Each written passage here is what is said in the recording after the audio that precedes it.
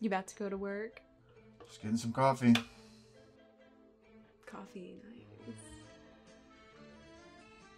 Listen, we need to talk about something. Is this about money again? Funny you would say that. Alright, look. I didn't want to bring it up until I found something new, but I kind of lost my job on Tuesday. It might take me a little while before I can get you back. Interesting. I remember you making similar excuses. They weren't excuses. I also know our trash can is full of takeout that I didn't bring into this apartment, and you still haven't paid me back the $300 you said you would. Why are you attacking me right now? I'm not attacking you. I have been nothing but nice to you. I even put most of that trash in the trash can.